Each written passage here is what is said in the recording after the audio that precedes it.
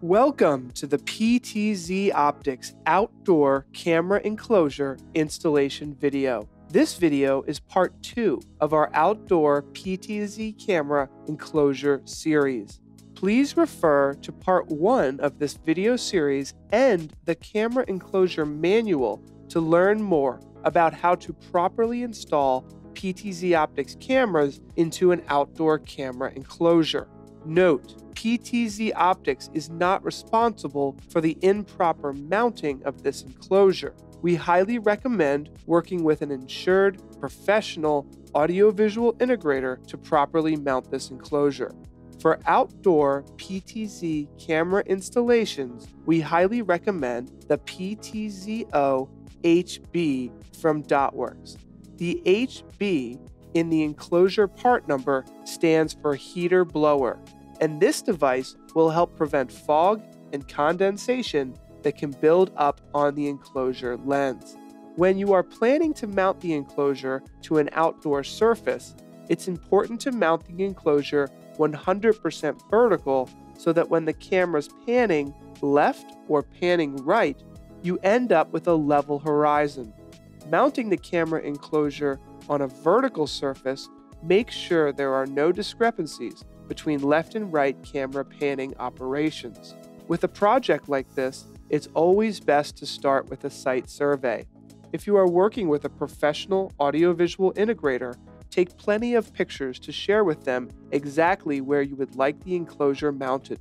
Note, the PTZO-HB enclosure does require power for operation. You should consult a licensed electrician to connect power to this enclosure.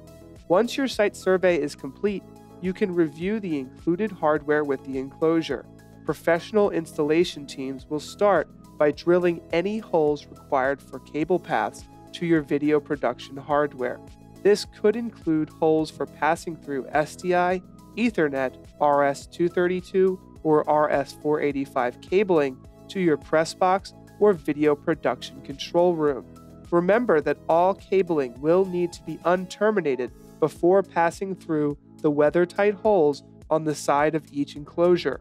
Once the cables have made their way through to the inside of your enclosure, you can terminate the ends for a proper camera connection. Next, you can connect your enclosure to the surface with the included hardware. For hard surfaces, we suggest using anchors with the included toggle bolts. Once your enclosure has been securely mounted to your vertical surface, you can run your cables through the weather-tight conduit feeds. You will notice on the side of each unit that there are 2 weather-tight cable paths you can use to extend Ethernet, SDI, and other cabling through to your camera. Once you have decided which cables you want to bring into your enclosure, you can start by pulling the wires through the weather-tight port. Once the raw cables are inside your enclosure, you can terminate the cables and add the connection ends. To ensure an airtight seal, consider using caulk around the wires and cables, coating the entire plug surface with sealant.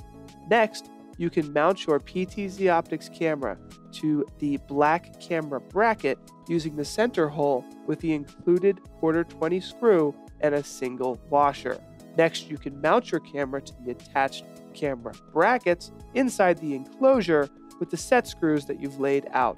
Once your camera is firmly mounted inside the enclosure, you can connect the cables you have into your camera.